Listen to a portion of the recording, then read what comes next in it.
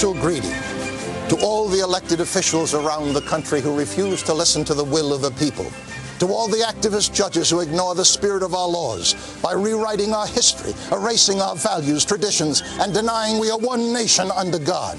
We are not Nazis. We are not racists. We are not mobsters. Let us be independent. Let us stand for ourselves. To a rapidly expanding government that has shamefully and criminally plunged America from the #1 creditor nation to the #1 debtor nation on the planet. We cannot afford this. Period. Keep the government out of it. We're doing just fine. Say no to socialism. This is a vehicle to take us down to a path of total socialism.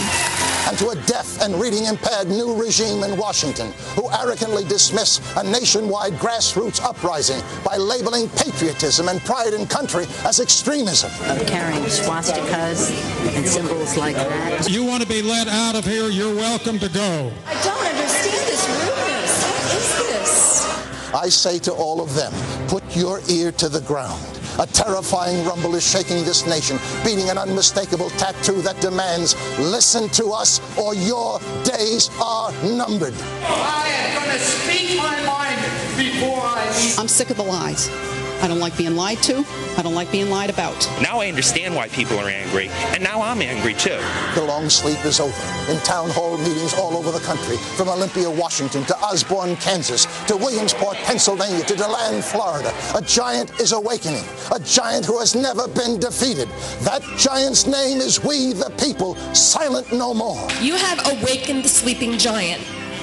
We are tired of this. This is why everybody in this room is so ticked off. Done right as a veteran.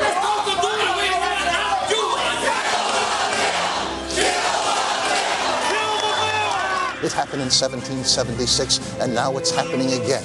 Americans are standing up and shouting in one voice, enough is enough. We're returning our republic to its rightful owners, the legal citizens of the United States of America.